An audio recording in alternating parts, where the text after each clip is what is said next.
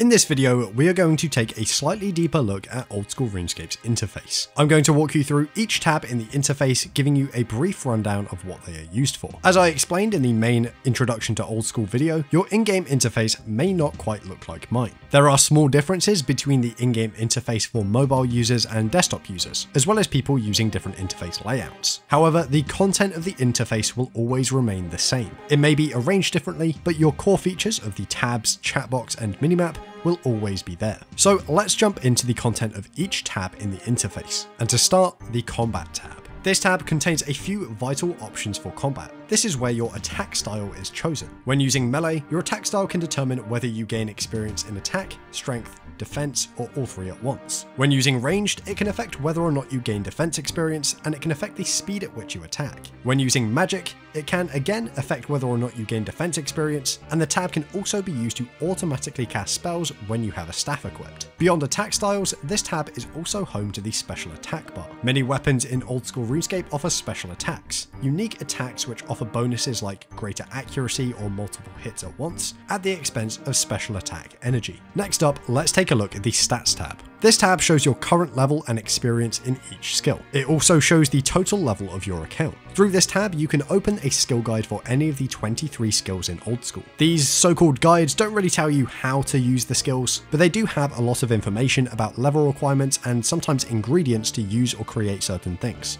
Now, let's take a look at the quest tab. The quest tab tracks your progress through each quest in Old School. Clicking or tapping on any of these quests will bring up a quest journal. These detail your progress through quests you have started or completed, and show requirements to complete a quest for those you have not. However, this is not the only function of this tab. For desktop users, the top right contains a few coloured icons which can be clicked to access 3 more tabs: the Achievement Diary tab, the Minigame tab, and the Current Favour tab. For mobile users, there are arrows at the top of the interface to switch between these different interfaces. In Old School, achievement diaries exist for key areas of the map. These are collections of area-specific challenges and tasks to accomplish. Once you complete a diary, you receive a one-off reward and unlock some new content. Your progress through the tasks of achievement diaries is logged in the Achievement Diary tab, and clicking or tapping on one of these diaries will show you a full list of tasks to complete. A number of minigames can be found throughout Old School, ranging from places to meet up with and fight other players, to unique training methods for various skills. The minigame tab found within the quest tab includes a full list of minigames in Old School. On top of this, you can get a free teleport to a number of these minigames every half an hour. And finally, the Current Favour tab found within the quest tab tracks your progress when winning the favour of the 5 houses of Current, a city found on the continent of Zaya on the far west of the map. Moving on, let's take a look at your inventory. The inventory tab is perhaps the most important tab, as it's the one you're going to find yourself using constantly. Simply put, your inventory contains the items your character is holding, and it's also where you interact with them. Whether you are attempting to wield a weapon, eat food to heal, or combining ingredients to create a potion, all of that is done in your inventory. Your inventory has 28 slots. This means that you can hold 28 items or 28 stacks of items. Moving on, let's take a look at the equipment tab.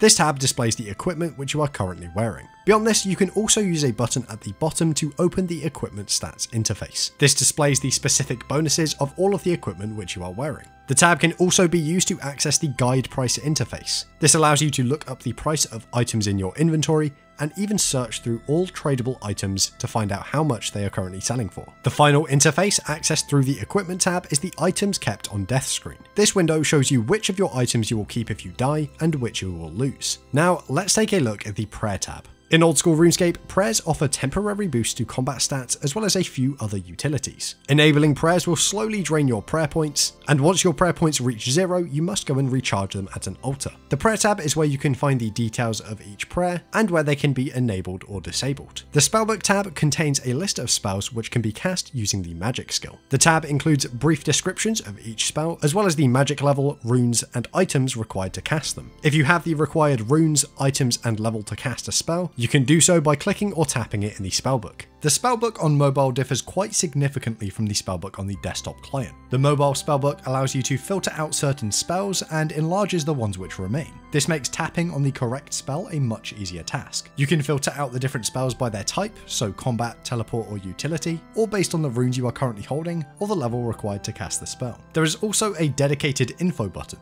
Tap this button and then tap on a spell to see the required runes and a brief description. Next, we have the friends list. Your friends list is a collection of people you want to keep in touch with. You can add players to your friends list in the friends list tab. You will be notified when people on this list log in, and you'll also be able to message them directly. You also have an ignore list, which can be accessed in the top right of this tab. Adding a player to your ignore list will prevent you from seeing their messages in chat. Moving on, we have the account management tab. This tab provides you with core information about your account, such as days remaining of membership and inbox messages. It also provides you with quick access to some useful links. Next up, the clan chat tab. Clan chats are a chat room where you can talk with a group of players who can be located anywhere in game on any world. You can join clan chats through the clan chat tab, and you can also set up your own clan chat. Moving on, let's look at the settings tab. The settings tab contains, you guessed it, the general settings for Old School. They are split into 4 general categories. This includes display settings such as camera zoom, brightness, and a few other basic options. Sound options for music, sound effects, and area sounds. Chat options including enabling or disabling chat effects, the profanity filter, and more.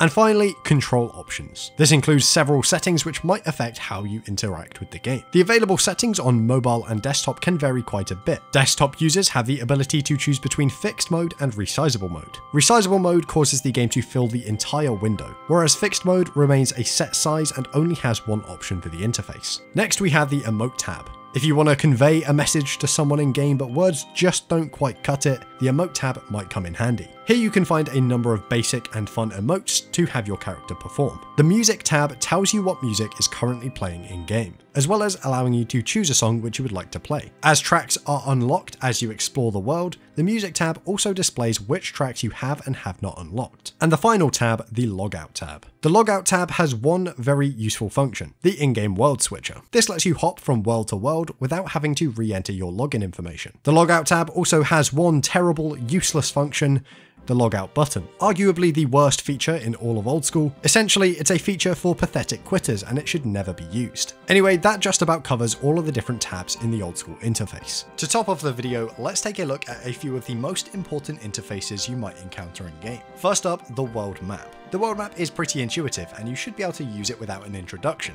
but there are definitely a few features worth pointing out. The world map is opened using the globe icon found beneath the minimap. Left clicking or tapping will open the map in a pop-up interface, and a full screen option is available by right clicking or long pressing. The button in the bottom left of the map opens up the key. Clicking or tapping on any of the items in the key will highlight it across the map. Just beneath the key there are a few options to toggle some of the additional features of the map. The "You Are Here" marker shows where you are currently stood, and intramap links show how different parts of dungeons are connected. The search box is very useful for learning where things are. Let's say you're watching a quest guide and it tells you to go to Gielinor. Well, pop Gielinor into the search box and hit enter. The map will quickly move straight over. You can zoom in and out of the map using the buttons found in the bottom right of the interface. Next, let's take a quick look at the bank interface. Your bank is where you store items that you don't currently need. You can arrange the items in your bank however you would like and create different tabs with ease. To create a tab, simply drag one of the items in your bank onto the little plus icon at the top of the window. Along the bottom of the bank interface you have several options. The rearrange mode determines how items move when you reorder them in your bank. The swap option will directly switch to items in the bank, whereas insert will insert the moved item in between the others which are already there. The withdraw as option lets you decide whether items are withdrawn as the raw items themselves or as banknotes. Banknotes are a stackable version of an item, allowing you to carry a large number of a given item in a single inventory slot. The quantity option lets you decide how many items are withdrawn when you left click or tap an item in your bank. The padlock icon enables always set placeholders. Placeholders are phantom items in your bank which reserve a given slot to a particular item. These are very useful for keeping your bank organized. The always set placeholders option means that whenever you withdraw the last of an item from your bank,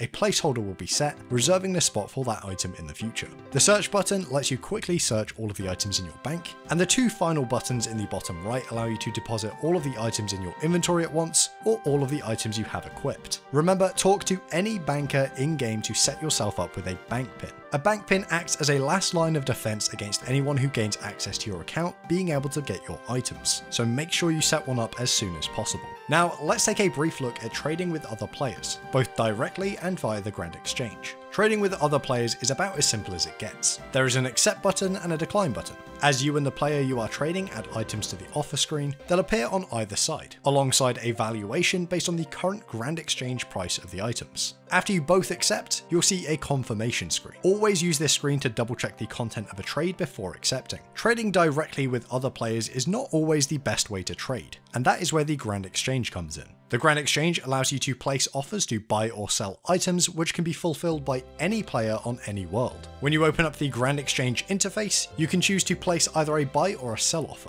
When placing a buy offer, you will need to search for the item you would like to buy. When placing a sell offer, you'll need to select the item from your inventory. All you need to do is choose the quantity of the item you would like to trade and the price you would like to pay or receive. After that, press confirm and just wait for the trade to complete. As other players create buy or sell offers which are compatible with yours, the trade will complete and you can collect your items or coins. And that is where we're going to finish off this video. Remember, Old School RuneScape is now available on mobile. Check out the link in the description to download it free on iOS or Android. If you're interested in more brief introductions to the various aspects of Old School RuneScape, check out the videos linked on screen and in the description. Thank you all for watching and good luck with your Old School adventure.